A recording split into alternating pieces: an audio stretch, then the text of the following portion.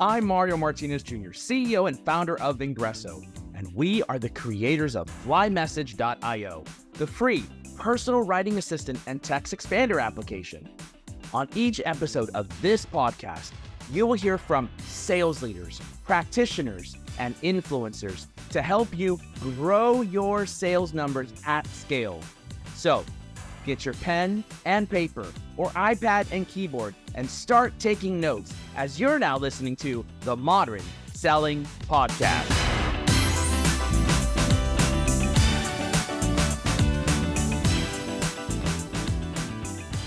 Ladies and gentlemen, welcome to this episode of the Modern Selling Podcast, and I'm stoked. Why?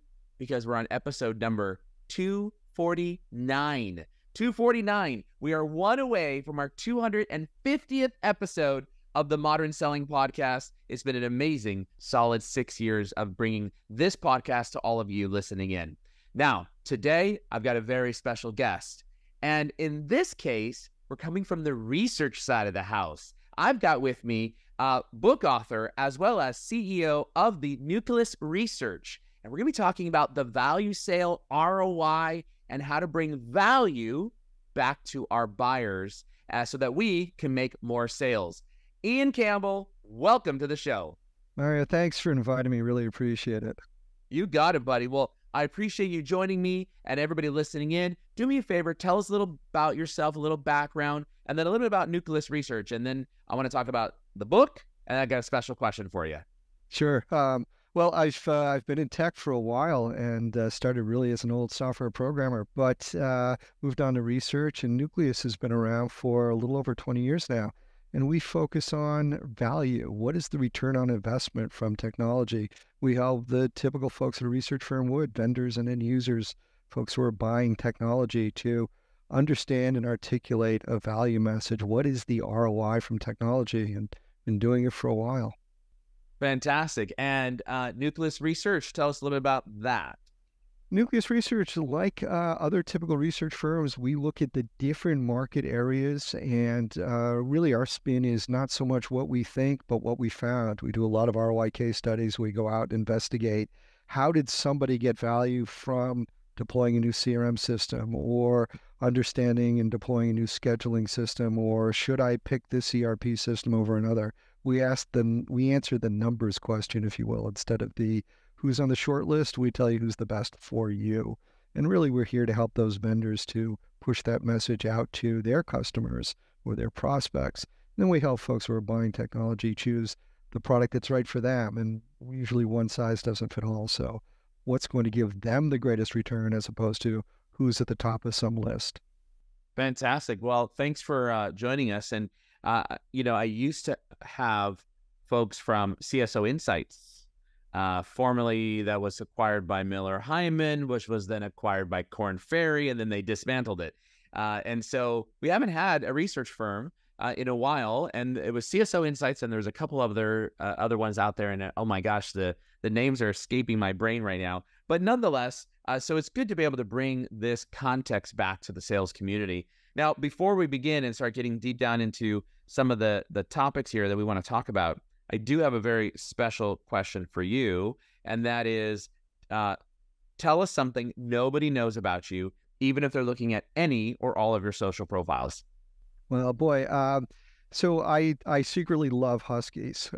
We foster them here in the office, and I'm constantly saying, no, I don't need dogs, and I get it, and we foster them a little bit, let them go. But secretly, it seems like every dog we foster, I want to keep. So we're constantly rotating dogs through, although honestly, I don't want one, but I secretly do. So don't tell my wife that, or we'll be inundated by Huskies. So we'll foster, we'll let them go, but secretly, I think we're going to end up keeping one of these. Well, you actually get the feeling of having a dog, but then you know in the back of your mind that you don't have to keep the dog. So it's like that committed, non-committed, but it is actually a big thing. It's a huge time investment to be able to foster an animal and to take care of them and get them to a healthy condition where somebody else can take them. Yeah. Yeah, you know what? We're going to talk about ROI. I'm not sure it has the best ROI given the amount of TV remotes I've had to purchase over the last couple of years. couches and various things that they've gone through. You always get a foster that's got an issue and then comes in and it takes a little while. So you sort of get the tough part where they eat various expensive equipment. But you're right, it's a great thing. But I am going to continue to tell everybody I don't want to keep any, but I think we'll end up keeping one. Fair enough. Well, thank you for sharing that. Now, a little bit about the book, The Value Sale. Talk a little bit about why did you write it? What's it all about? And then we're going to get into some deep dive topics here. So we look at value. That's a big part of our company. It's what we focus on. And I've been teaching value and ROI at the college level for some time. And it's funny, writing a book, I've started that it started a couple of times. And the whole goal was to give salespeople, we've trained thousands of salespeople over the years, we really give salespeople a way and a process to build a business case. We find that a lot of folks think of ROI as a mountain to get over in sales. How do I prove value? And a lot of salespeople will hold back and say, maybe I can dodge the question until somebody really needs an ROI business case. And it's not as hard as it seems. And laying it out in this very simple way is what we wanted to do and what I wanted to do with the book. So a couple of false starts, took a little while, but I was able to sit down and get that done and get it to a point where I think it takes people beginning to end, and how to build that business case and how to deliver a message that will help close a deal. Beautiful. Excellent. Excellent. Well, I want to talk about this whole concept of value. And oftentimes we think in the concept of ROI. Now, you talk about this in your book, The Value Sale. You say in your book, there's an easy way to tell if a project will generate a positive ROI. Let's talk about that first. Sure. So if I start with ROI, first kind of the why. Why do you want to do ROI? And one of the things I tell folks is, if I told you you could make money by raising baby alligators in your bathtub, would you do it? And the answer is no, and then it's yes, right? Tell how much money are we going to make? And if I said you'll make $5 million a year by raising baby alligators in your bathtub, you say, sure, I'll do it. But I didn't tell you anything about the product. So ROI is really valuable because it helps the customer understand the return they're likely to get, and that will help them drive themselves through the sales funnel. If I know there's a positive ROI, raising baby alligators, for instance, then I'm likely to buy a lot of baby alligators, even though I know nothing about the product. So the easier it is to build a business case, build an ROI case, the easier it's going to be for you to sell. So what are those little keywords? I think if you walk into a deal, there are two things I can look at that will tell me if this prospect is going to get positive value. Consider breadth and repeatability. How often is a customer going to use your product, and how many of their users will use it? So how many people will your product touch, and how often will you touch them with your product? The more people use it, the more often they touch it, the greater the potential ROI. So think about a CRM system used by every sales rep every day. A lot of repeatability every day, a lot of salespeople. High potential value. So I can walk into that deal and say, this is likely to be good for the customer, even before anything. If I'm selling, say, an onboarding system where I bring people onto the company and they pick which 401k plan, it's usually done once when the person starts with the company. So done once by only one person each time, right? It's done by everybody only once. Low repeatability, breadth, but low repeatability. The greater the repeatability, the greater the breadth, better off you're going to be. And it really depends on the customer. So if you're selling a CRM, and I don't want to stick with CRM system, but if you're selling a CRM system, for instance, if I sell to a big company with a lot of salespeople, likely to have high potential value. If I'm selling to a company with only one salesperson, likely to have low potential value. So even before you start a deal, think about, breadth and repeatability. Is this likely to give value to the prospect? And I'm going to know if this is going to be an easy sale, or if I'm going to have to really push to create a value message for the customer so they understand that, hey, I'm charging you a lot, but you're going to get a lot back. That lot back really depends on breadth, repeatability, how often and how many people. Interesting. So should we always be leading with this topic of ROI in a sales process, or is that the one of the major criterias for purchasing? So, I mean, that's a great point. And in fact, if you look at the metrics, right, we all talk about ROI, and that's kind of the key metric everybody talks about. But I'm going to tell you a trick. Payback is actually better. So if you're going to talk about financial metrics, talk about how long until the customer is going to cover their value. or cover their cost. How much return are they going to get over what amount of time? So I can tell you the ROI from a project will be 200%, and that's okay. But if I tell you it will cover its cost in 6 months, I feel that. So as a salesperson, lead with payback. Hey, if you buy this new combine, for instance, you'll be able to plow more fields and you'll cover the cost of the combine in 2 years. Feels better than it's got a 50% return on investment, because I feel a time period more than I feel an ROI number. So just a little trick to lead with payback and then follow up with ROI. But the broader question of, are metrics the best thing to start with? Often they are a really good thing to start with. But there could be other reasons why people buy, and there's always different value propositions of whether it's obligatory, I'm trying to avoid fines in some way, or I just like it in some way, which doesn't tend to happen in professional sales. But if you lead with value, like alligators, you can usually close the deal if you can show a value proposition. Even if they're not so sure they want baby alligators, they're likely to buy a whole bunch of them if they think they'll get a positive return on that project. Now, this is a very rare moment. It's episode number 249, so I might as well do it. I'm actually going to share my screen and show you something. And for those of you that are listening in, you know that we have a SaaS product called flymsg.io. And it's a productivity app, Ian, that helps to save time for the mundane, repeatable messages that we use every single day. Example, someone wants to book a meeting with me, Ian. I usually type out, yes, no problem, Ian. Let's go ahead and schedule a discussion. Here's my calendar link. Go ahead and click that here, and we can schedule something. Well, that usually takes me anywhere between 1 to 2 minutes, because I usually have to type that out, then go find the calendar link, copy that, and paste it in, and then that takes me 1 to 2 minutes. Now, if I'm a salesperson, I'm doing that every single day, I'm obviously wasting time.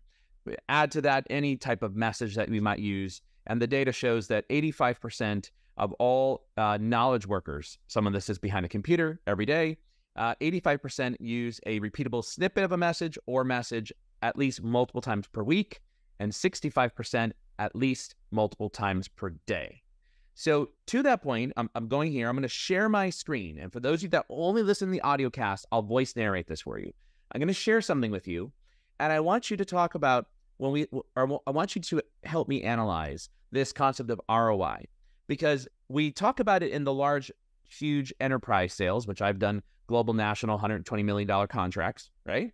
But now, what about in the context of a product-led growth model even, where we're talking about literally the product costs $27 at its low end and $133 or $32 on the high end, right? On a yearly basis. So let me show you this, and up in front of you should pop up right about now, our share screen. So for those of you that are listening on the audio cast, you can't see what I'm showing. But what I'm showing is the Fly MSG dashboard. And on that dashboard right here, Ian, we've got, for someone who uses our product, in this case, me, that we've typed out over 3 million characters over the last 12 months for them. We've literally typed 3 million characters on a LinkedIn, CRM, Salesforce, email, wherever it might be.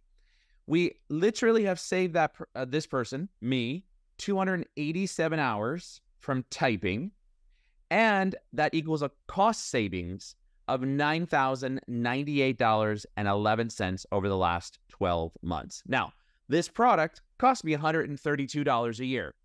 So the way we showcase this to our end users is, hey, if we're actually saving you money, saving you time, is that worth something? This is that ROI discussion I think that you're talking about, even on the most simplest products of products, correct?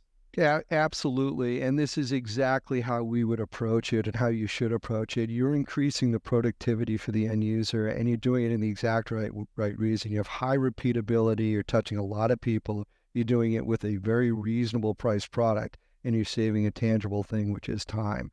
Now, even if you say, boy, you saved me 200 hours, I believe only 3 hours, still enough to justify the cost. So you would do a worst case of this and say, how many hours do I really need to save you to justify the money, to justify the cost? I need to save you that much, just a few hours. You're going to cover your cost. If it's 290 hours in a year, you're going to cover your cost in the first 5 days because you're probably spending that much time. So anything you can do to increase the productivity of an employee is likely to generate high value. Now, if you think about benefits go from Most people think of them as hard and soft. And what you should really think of them as 4 different categories. I have a benefit that's a direct category, save a cost. I have a benefit that's an intended category. I expect to save a cost. I have a productivity gain, which is this. And then I have sort of a distant benefit. Because we're using your product, I'm likely to have happier sales reps because they don't have to do the repetitive thing anymore.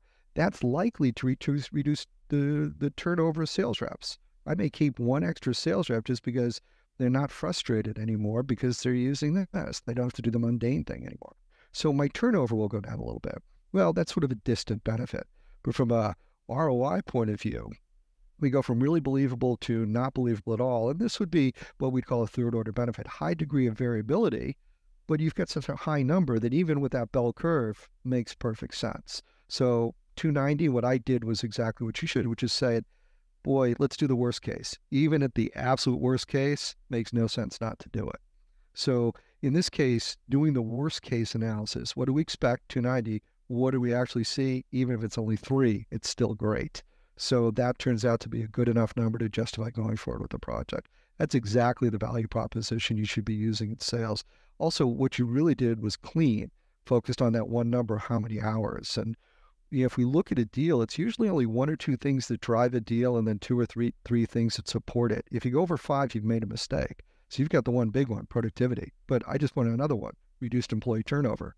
That's too small. I don't care, right? Happier employees, whatever, right? It's too small. Yeah, I care if they're happy. I don't really, it doesn't matter. But the impact on the company is tiny compared to those first 2.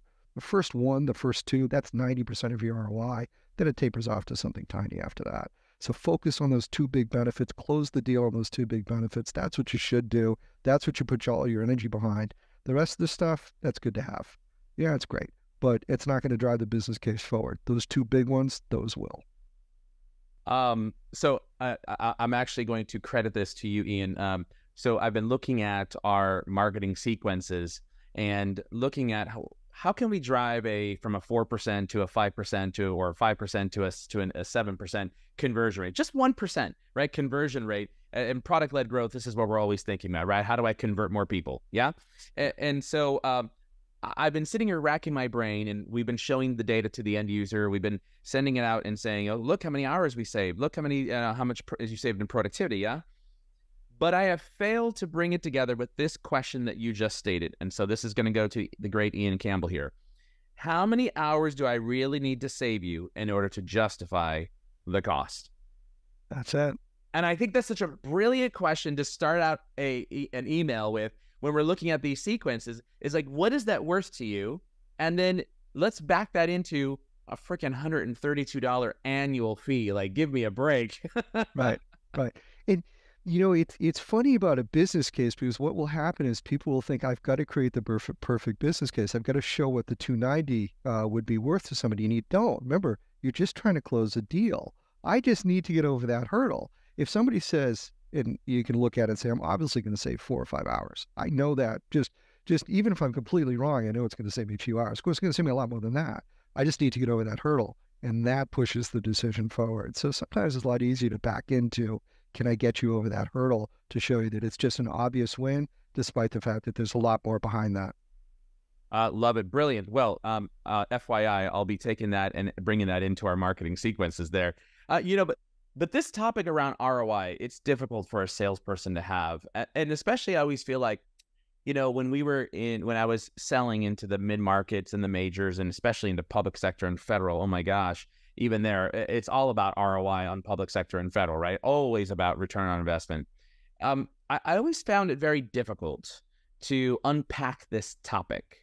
Yeah. Namely because I always felt like the organization lacked tools to be able to help me prove out an ROI, not just on the cost savings by switching from one provider to another, right? That's that. But the intangible elements, like as the example in Fly Message, there's a productivity savings. If I'm typing out 3 million characters a year for you, what have you gained in terms of ROI? In this case, time. Time is money, right? So you got to back into that. So I always find it difficult in these larger opportunities or enterprise products. So long-winded statement to be able to say ROI can be a difficult topic. Simplify for me. All right, let's make it a little bit easier by putting it into little chunks. So, or straightforward chunks. Let's put it in categories here. So, if you think about value, there are only three things I can do for the customer. Only three things. I can increase their productivity, I can reduce cost, or I can, as a byproduct of those two, increase profitability. Now, in general, increasing profitability, increasing revenue, it's a tough one to do. So if you say to somebody, how much more money will you make with these extra hours? That's a leap. How much can I save? So let's say I can save I can save 5 hours. What's 5 hours worth? It's your fully loaded cost divided by 2080 gives you the 5 hours. So I know what the value of my 5 hours worth. I can't really look at the output. So if all I can do is increase costs and increase productivity, reduce costs, that's absolutely fantastic for me. So tying everything to that in some way is really what I want to do. When I'm calculating ROI, it's really straightforward. All I want to do is look at what are those benefits and use that four category framework of something that's really believable, something that's sort of believable, something that's a productivity gain, and something that's a long-winded story I can't get my arms around. So I cut a cost, I intend to cut a cost, I increase productivity, or employ happier employees. All right, good way to think about it. Once you get to happier employees, you've lost the deal. Don't even talk about it. I'm glad your employees are happy, but that's a long-winded story to say, I'm selling you an acorn and you can build a house with it. Nah, you're selling me an acorn. Don't talk about the house, because that's a big leap to what I can do with the output of something.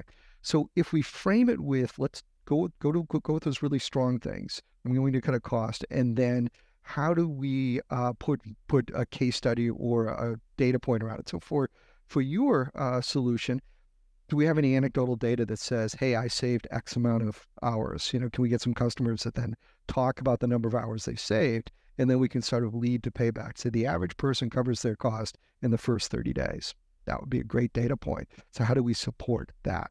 But ROI is really a number you already know. If you walked into a bank, you've put money in a bank, you know what the return is. It's not more complicated than that. And often we turn it into a big consulting project. We bring in a value engineering team. We think it's something huge. It's really not. It's very straightforward. How much money do you spend up front? What's the benefit each year? And it could be productivity gain or reduced cost. And then divide it by what you spent. And that's it. That's the whole ROI number. You already know it. Put $100 in the bank, you get $5 back, 5% return on investment. Easy calculation. So I think, if there's anything about ROI, it's don't be scared of it. It's actually, you already know it. You just don't realize you know it. And there are some people that are, you probably may realize you know it, but people will turn into a big consulting project, and it doesn't need to be that. If you bring consultants in, you're probably making a mistake. You can do this yourself if you just weave value into your discussion. Great answer. You do talk a little bit about that there's something even more important than the ROI, and that is payback. So first, let's define what is payback, and why do you say it's more important than ROI for a salesperson? Yeah, so a good trick for salespeople, and what we've learned over all these years of working with salespeople is, ROI gets a lot of the marketing, if you will. We all talk about ROI. What's the ROI from the project? But if I told you something had an ROI of 200%, you sort of intellectually know what that is. I know that's good. But if I told you that the project covers its cost in 6 months, you feel it. You know what 6 months is, right? If you think about a CFO or a financial decision maker, think about your prospect. Your prospect, you're selling to your prospect, your champion, and they're selling through to somebody else saying, this is why I should buy the product. That person behind them, they're a no person. They're not a yes person, right? They're always someone who doesn't want to do something. So that person has to be convinced the project isn't risky. And the way you do that is to say, look, worst case, it covers its cost in 6 months. Isn't this great? Go back to your solution. Covers its cost in a week, 2 weeks, 30 days. Look, if I absolutely hate it, I've covered my cost in 30 days. I can throw it away and I'm still up. Doesn't matter. It's an easy sale. In fact, I would argue it would be silly for me to go 3 months trying to decide if I should do it. I would have already covered my costs. Why would I do that? Do it, deploy it. If I don't like it in 3 months, I can still throw it away. I've covered my payback. So a good trick for salespeople is lead with, this will cover its cost in 5 months, 6 months, whatever the number is, and then follow up with an effective ROI of 300% or 200%, whatever the number is. Lead with payback, follow up with ROI, and you'll see people can internalize that a lot better than leading with ROI. I love the idea here of reframing the discussion in the sales in the sales motion or sales discussion with the buyer, and that is this will pay itself back in fill in the blank, and that will lead to an ROI of fill in the blank, right? And you're right, because when I think about the whole ROI, it's your return on investment is 300% against what you paid versus, what the ROI would be. And most people, as I think about that, that's my brain says, oh, okay, let me see what that means. And I start trying to think like, what does that mean? But if someone said to me, this is going to cost you $100,000 and it's going to pay itself back in 4 months, I'm like, oh, well, immediately I've got 8 months worth of positive ROI. Bingo. That's exactly it. I can easily do that math in my head and make it more, what's the word I'm looking for? I can understand this concept quicker, faster, better to make a better buying decision. You feel it. It's more consumable for the prospect. And then remember, you're selling through your prospect to somebody else. So what's the first thing that person's going to say when they pitch your product? Don't worry, boss, it'll cover its costs in 6 months. We should sign the contract for this. Don't worry, boss, it's got a 300% ROI. What does that mean? I don't know what that means, right? I love it. That's brilliant. So right. That's exactly the question. Like, what's the payback period? Like, it's going to cover itself in 4 months. Or it will have a 300% ROI. Huh? What does that mean? That's exactly what I would say. Like, I don't understand. What does that mean? 300% ROI against what? Well, how much are we talking about? Like, then you start forcing yourself to drill down through the numbers. But when you talk about a payback period, like, you instantly know, like, is this going to pay back? If it's going to take 10 months, 12 months, 24 months, then I better be signing a long-term contract. And now that helps me figure out, like, well, how long is this contract for? Because it takes me 11 months out of 12 just to get a payback. I'm like, that's probably not a very good scenario there, right? Right. And as a market tightens, what you'll find is that folks will be hesitant to make a decision. So if I say it covers this cost in 6 months, then my boss, the decision maker, knows your neck is only on the line for 4 months. Then it's covered its cost. So if I make a bad decision, likely I'll cover my cost for the decision's terrible. And I can make a terrible decision, and if we use it for a year, I've still covered my costs and move on. So it's a really good way to get rid of the risk in the project and make it more likely to go forward. Another really good trick is to say, again, we'll cover your costs in 4 months. Make the decision today, and 4 months from now, you're already positive. If we spend 4 months deciding, you would have covered your costs already. So it starts to accelerate just a little bit the deal, makes it worthwhile to get going. The shorter the payback, the easier it is to say, go forward with this. We'll cover our costs. We'll start generating positive value for the company. So payback is that secret tool that will help unlock the hesitation that your prospect might have. Bro, all I got to say is I'm taking some great notes because now my brain is firing right now on all cylinders in terms of marketing messaging, pricing page, product pages. Like, what do we have on there? For example, on one of our product pages for for sales professionals, we have the FlyMaster Sales Pro. And on there, it says, for only 36 cents a day, you can have this.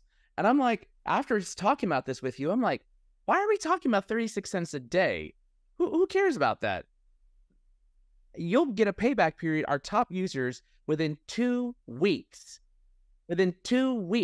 have already paid themselves back and in lost productivity. A quick survey, what we would recommend is quick survey to 500 customers saying, how much did you save? And you can say 90% of our customers cover their costs in the first 30 days. It's likely true for you. I don't doubt it. Just looking intuitively, it's probably in those kind of numbers. But when you've got numbers like that, it's a lot stronger. 36 cents a day, I can sort of get my hands around. That's a cost. It's not a benefit. A benefit is I've covered my costs and getting money back. That's a benefit. My mind is like poof right now. I want to get back to go looking at those marketing landing pages and just start ripping them apart, Ian. This is really good. This is really, really good, actually. It's all, not to pitch my book, it's all in the book to sort of frame just these little minor tricks and how you do it. You're doing it anyway. You're building the business case anyway. You've got the numbers. All you got to do is just tweak how you say it. Yeah, fair. Well, what do you think are some of the biggest mistakes a sales rep can make when building the business case or a business case? Yeah, I mean, it's probably two things that we see salespeople maybe tripping over themselves on. One, of course, to be afraid of it. Don't be afraid of it. But the first one is too many benefits. Start to throw all those benefits onto the pile. Think that more benefits is better, and it isn't. Your business case is as strong as the weakest link. So stick with those one or two that really matter, and then forget the other ones. Again, here in this case, productivity gain, strong, believe it, intuitive. I can see it. Takes me zero time to see the value it's going to deliver. So that ROI becomes really good. All the other stuff doesn't matter. Good rule. If you've gone over 5, you've absolutely made a mistake. Don't do it. Also kind of bringing in those value engineering teams where they start to turn a project into a big consulting effort. This shouldn't be a consulting effort. You should be able to sit over dinner with somebody and say, let's talk about the big benefits you're likely to get. Reframe those as numbers. Gee, you're likely to increase productivity by at least 5%. What could that mean for your company? And then try to close the deal with those one or two big benefits. If we look at the sales funnel, and not to go off a little bit, but think about the typical sales funnel. The mistake that salespeople will make is ignore value until it's brought up. So we see too many people saying, I'm just not going to talk about ROI until somebody else mentions it. And then if they do, I'll bring in some expert that may be able to help me with this. I'm going to try to ignore it. Think about that sales funnel. The sales funnel, in whatever form you have, starts with bring a lead in and then work that down to a close, right? We all know the typical sales funnel. Think about the sales funnel as having two sides. The side you already know, the side you're already working through, the side that's in your CRM system, right? I'm going to move people. But there's another side. Think about the other side of the sales funnel as having a value message. There are 3 steps to that value message. First step is, here are all the different ways we deliver value. So we bring a lead in, you're talking to the customer for the first time, and you say, you're talking to a prospect for the first time, and you say, here are the 5 different things we do. Here's all the different ways we deliver benefits for the customer, the big picture. Then you start to qualify that customer, bring them into the funnel. What they're going to want to see are other customers like themselves that are using the product that have achieved value. Here are 4 other salespeople in pharmaceutical, just like you, that are using our product to help generate auto responses, and look at the value that they've received. So whether it's case studies or references or numbers that you've used. So big picture, how have others like them achieve value? How will achieve value? If we only increase your productivity by 2 hours a week, what does that mean for you? So here are all the different ways to deliver value. Here are other people that have achieved value with us. Here's how you will achieve value. And so as you go through the funnel, make sure you're bouncing back and forth. You're going through the funnel on the lead generation, bring the lead in. You're talking about all the ways you deliver value. You're qualifying that lead. You're bringing them in, that prospect. You're talking about other prospects like them, other customers like them, pharmaceutical manufacturer, whatever it is, that have achieved value. You're closing the deal, and you're talking about a value message. So value isn't a point. Value is a message you weave throughout the discussion. And if you start early on, you're going to find that the end becomes very, very simple, and you'll accelerate the deal through. Quicker people see value, the more they want to take the step and get going. Like, if I can cover my cost in 4 months, I want to get going now. Great idea. Beautiful. And looking at this concept of value, where does value fit in the sales funnel? Yeah, so value really is that message you weave. Like I said, sort of those 3 steps. Let me start by talking about it. You already know. You think back at the customers you've already closed.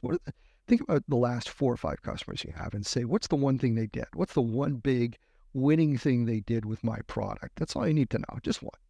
And now you've got that in the back of your head. So now the next time you walk into a customer, you can say, by the way, the person down the street was able to use our product to do this with it. And it's something quantifiable, whether it's a KPI or reduction cost, whatever it is, right?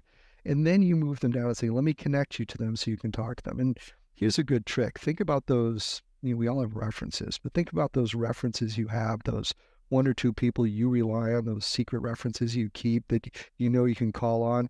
Make sure the next time you chat with them, you frame the benefits that they received. So you ask them, how did you get value? And they'll say, well, hey, we reduced our cost by 20%. Great.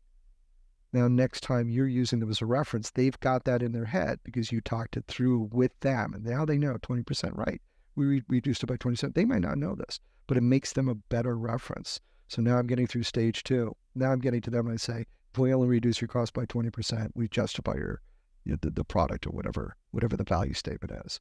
And you may find you don't even need to build a business case. Just walking through those benefits might be enough to drive the deal forward.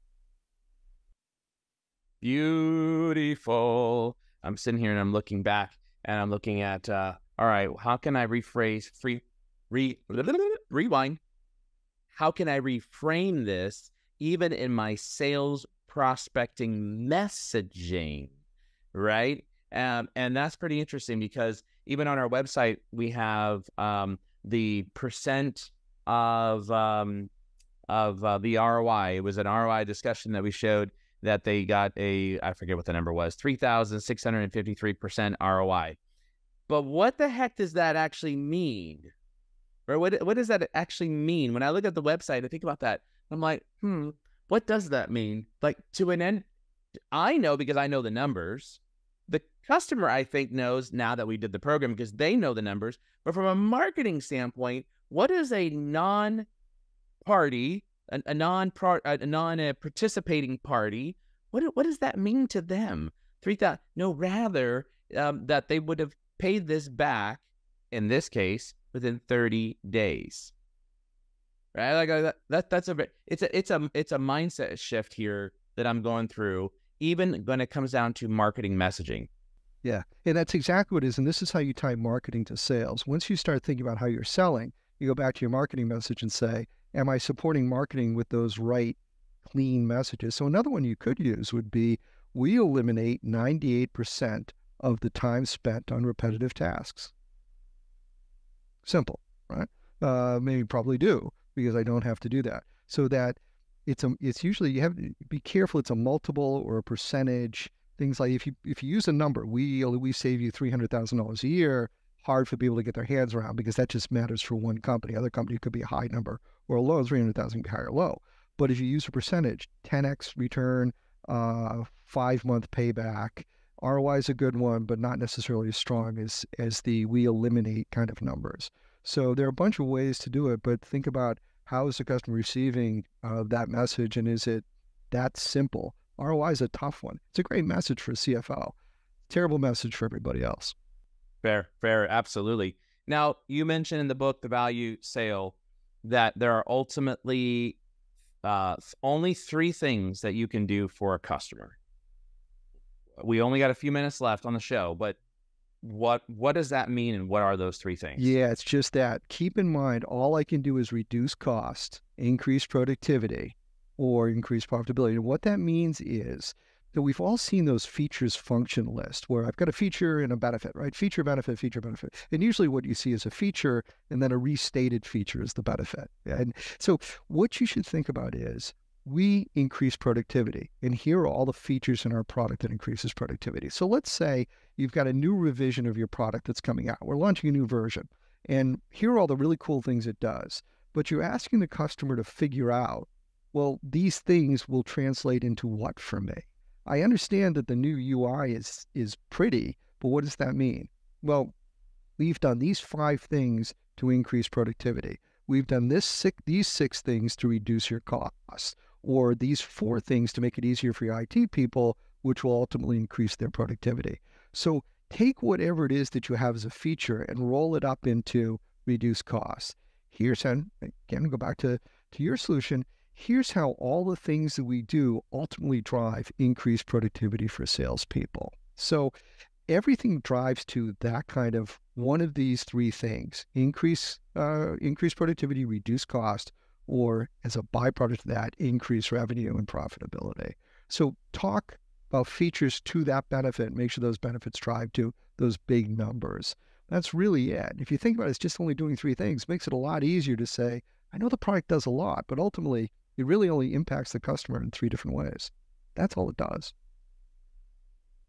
That's where you have that image where you're on stage and you take the microphone and drop the mic. Drop the mic. Hey, great stuff, Ian. That's really great stuff. If somebody wants to connect with you, if they want to get a hold of you, what's the best way? Is it Twitter? wait, not what is it called now? X? Is it X, Twitter? I don't even know what to call it anymore. LinkedIn, you tell us. Yeah, so LinkedIn's a great way to find me. Please find me on LinkedIn, Ian Campbell, Nucleus, and that's obviously a great way. Come to Nucleus Research. We've got a lot of great research available. A lot of it is free to help you out. We're easy guys to work with, so you can send me an email, Ian@Nucleus Research, or hello@Nucleus Research, and go to thevaluesale.com if you want. There's a lot of articles up there on things like IRR, for instance, which is a very complex topic, but we can boil it down to it's a bad idea. Don't use it. But we can show you why. If you really want to use it, I can show you how to cheat with it. So stuff like that, I think we've got a lot of great content up there that people can use. And the whole goal here is to help you as a salesperson, as a marketing person, articulate a clean message that people can receive. And we've got a lot to help you. So please reach out to me on LinkedIn or Nucleus or any way you can. And when you reach out to Ian, please make sure you send him a personalized connection request message and tell him that you heard him on the Modern Selling podcast. Don't just hit connect and go. Let the man know, people, where you heard him at, so that he might be willing to accept your connection request if you're one of the faithful listeners here for the Modern Selling podcast. Ian, I got a question for you. It's totally off script here, but question, any latest research that you guys have on the percent of sellers that are making quota? The last number I heard was 35%, down from 57%, which is some of those latest publications came from, like, I think one of them was CSO Insights before Korn Ferry, dismantled them. And the last number I heard was from 35% are making quota this in the 2023 year, 2022. So tell me, do you have any latest research on that? We don't. That's a great idea, though. And we're about to launch a survey. So I'm going to add that to our question and see just how their salespeople are doing. We are looking at revenues. We're seeing, certainly on the tech side, not that revenues are down. They are, but the competition is up. It's getting a lot tougher, and we're seeing deals extend. So maybe not as many leaving and deals falling off, but deals going really doubling in time or going up by 50%. So I think people are missing their quota, but not right now losing the deals, but more extending the deals. But I'm going to add that to our survey. We're about to launch it right now. That'd be great. I'd love to have that research, and we'll certainly evangelize it. And if you ever need access to another database where you want to poll folks, let us know. We've got about 100,000 sellers, business owners, and sales leaders that are part of the database. So it would be fabulous, because I could sure use that research. That's pretty interesting there. I appreciate it, Barry. Yeah, I'll absolutely reach out. So with that in mind, one final question. This is it, promise, and that is your all-time favorite movie. What is it? Yeah, so I'm going to go old school on this, and I'm going to go with Casablanca as being the classic old. You've got to love it. You've got to love it for sort of its cheesiness in a way as you look at it in this lens of today. But it's a movie you can't get tired of. It's kind of the classic old story with some great one-liners in there. So really, I'm going to fall back to that. There's a lot of great movies out there, but that's probably one of the better ones for me. Tons of great one-liners from that movie. Ian Campbell, thank you so much for joining us here on the Modern Selling Podcast. Hey, all of you listening in right now, don't turn that dial. Listen to this message right now. Thanks for listening to the Modern Selling Podcast. Please do me a huge favor and give the Modern Selling Podcast a 5-star rating and review on iTunes. Oh, and don't forget, if you'd like to save 20 hours or more in a month and increase your productivity, go right now and download Fly Message, that's flymsg.io, for free. It's your free text expander and personal writing assistant. Hey, thanks for listening in, and until the next episode, good selling.